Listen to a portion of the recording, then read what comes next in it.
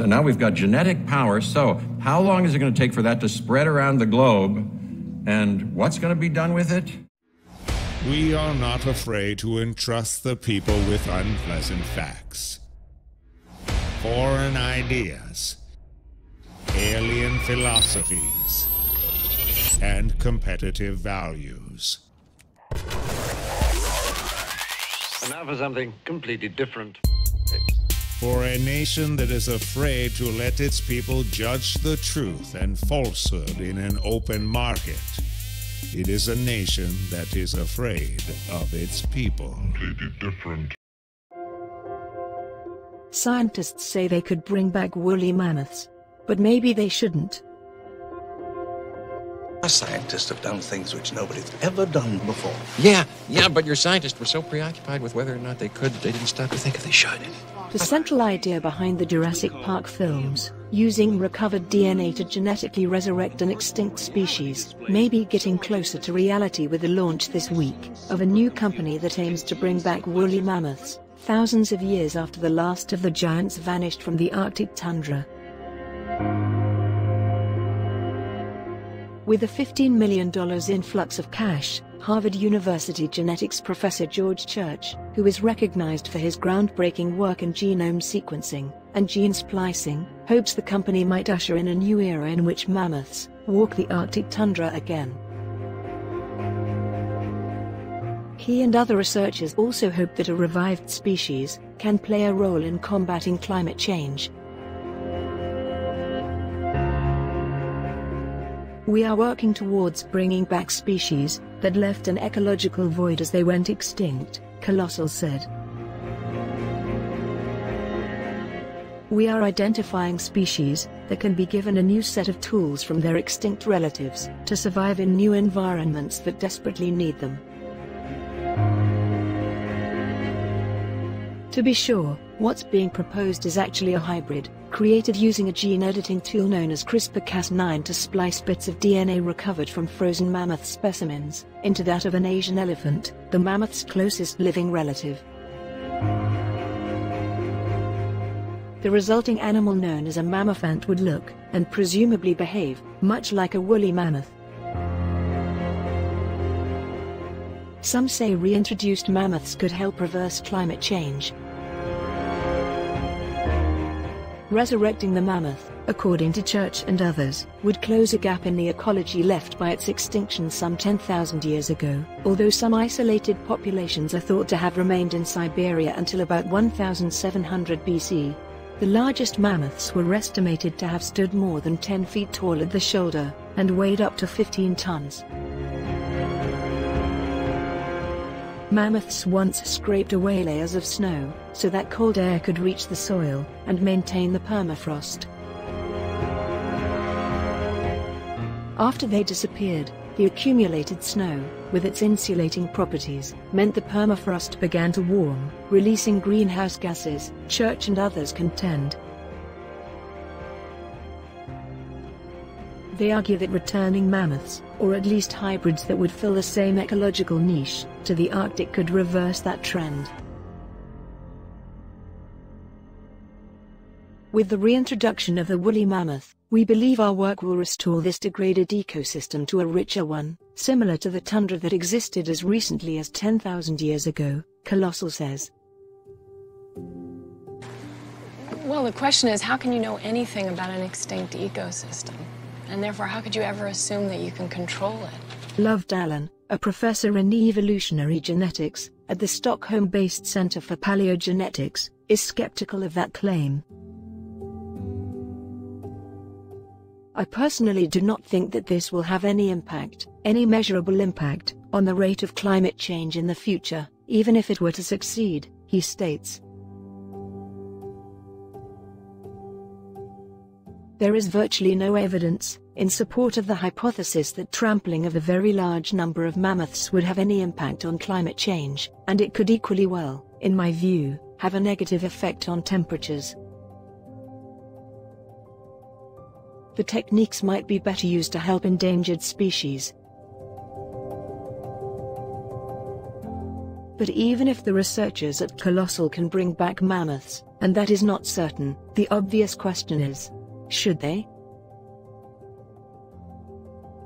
I think there is a lot of technological development that can be done, and we can learn a lot about how to edit genomes, and that could be really useful for endangered species today. Joseph Fredrickson, a vertebrate paleontologist and director of the Weiss Earth Science Museum in Menasha, Wisconsin, was inspired as a child by the original Jurassic Park movie. But even he thinks that the more important goal should be preventing extinction rather than reversing it. If you can create a mammoth, or at least an elephant that looks like a good copy of a mammoth, that could survive in Siberia, you could do quite a bit for the white rhino, or the giant panda, he claims. Especially for animals that have dwindling genetic diversity, Fredrickson says, adding older genes from the fossil record, or entirely new genes could increase the health of those populations.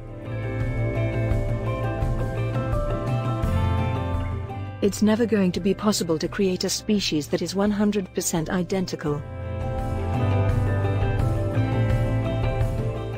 But what if we could use this technology, not to bring back mammoths but to save elephants?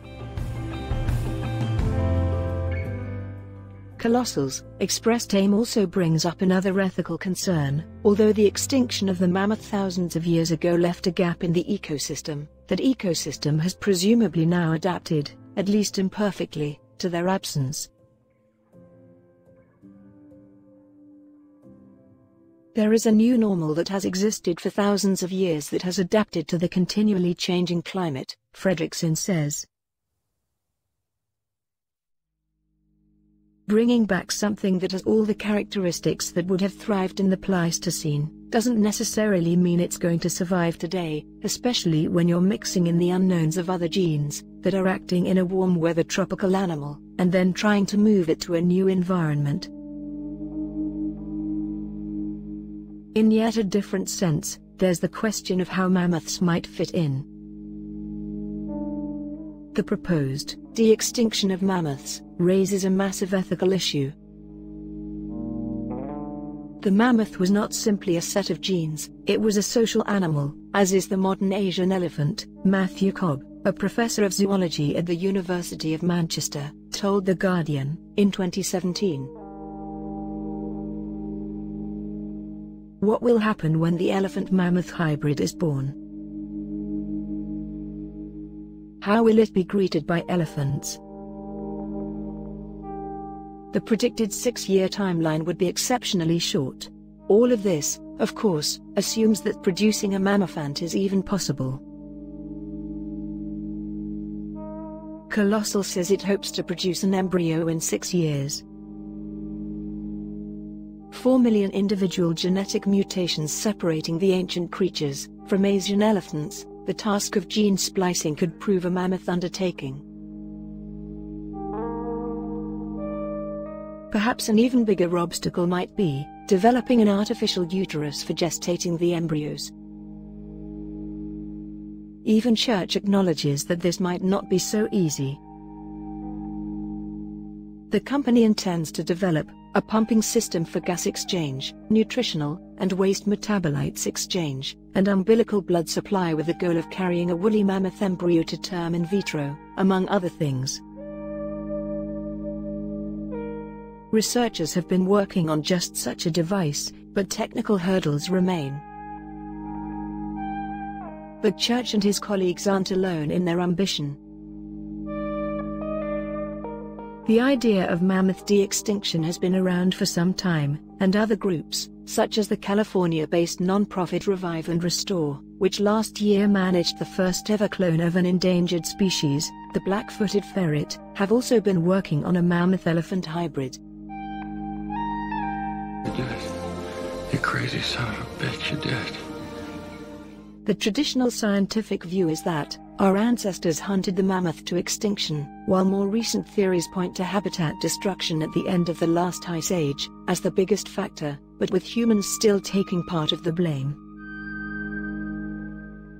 Fredrickson thinks that's one of the reasons that the question of de-extinction, fueled by pop culture and real-world advances in science, is raised so frequently by the patrons at the museum he heads.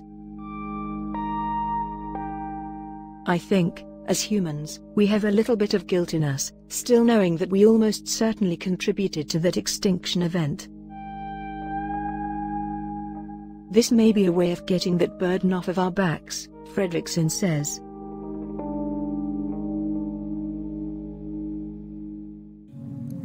I'm not sure I know what you're talking about. I'm talking about man-made cataclysmic change. What kind of change? Change is like death. You don't know what it looks like until you're standing at the gates. We would like to know what you think. So leave us a comment below, and hit the subscribe button for the latest videos from The Raw News. Don't forget to hit the bell to receive update notifications.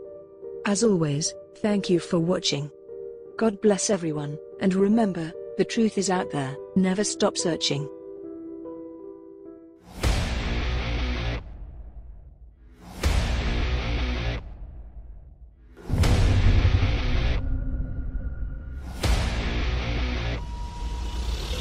Reality is merely an illusion. What remains is the raw, shocking, humiliating truth at the bottom. And now for something completely different. The truth is out there. Never stop searching.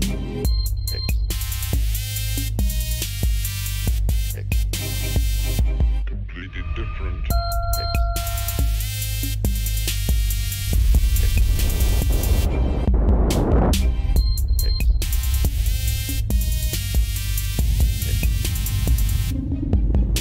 Follow us on Facebook, Twitter, YouTube.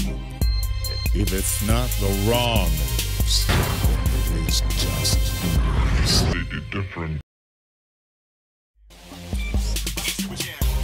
Subscribe today because I like it raw.